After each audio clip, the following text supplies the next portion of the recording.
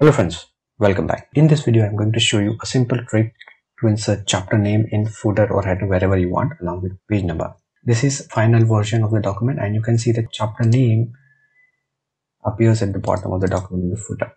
Right, so this chapter number changes, so the text in the footer also updates accordingly. And you don't have to do this manually, it is only just single click.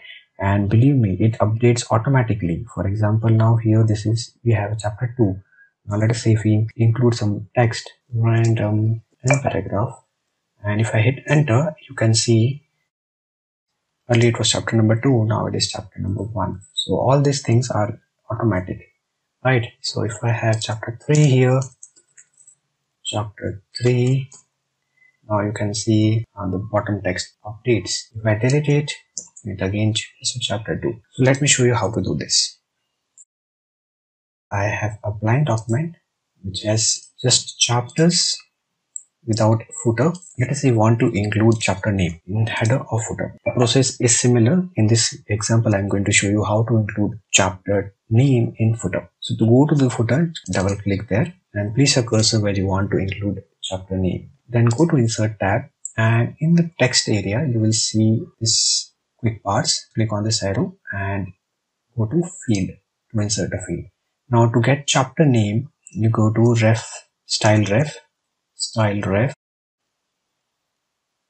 yeah, and generally a chapter is styled as heading 1.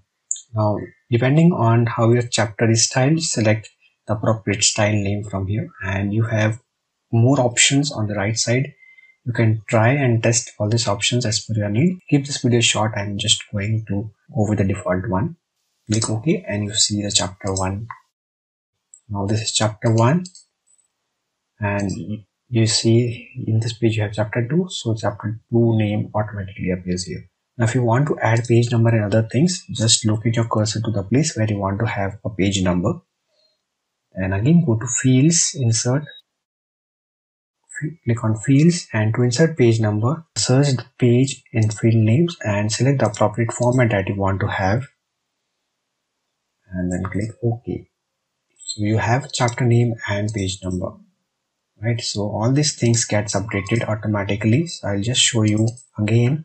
So let me insert some random text equal to random text of 10 paragraph and you can see this is page number 2, chapter 2. Now if I insert a random text here, so random text of 10 paragraph here, and you see that the text or the footer in the page number 2 gets automatically updated. That's it in this video. If you want to learn more such tips and tricks on Word and Excel, then you can visit YouTube channel PickupBrain, or you can also visit our website pickupbrain.com. And if you feel that this video was helpful, please give us a thumbs up. And if you feel that and if you want to see more such videos like this, then please subscribe to our channel.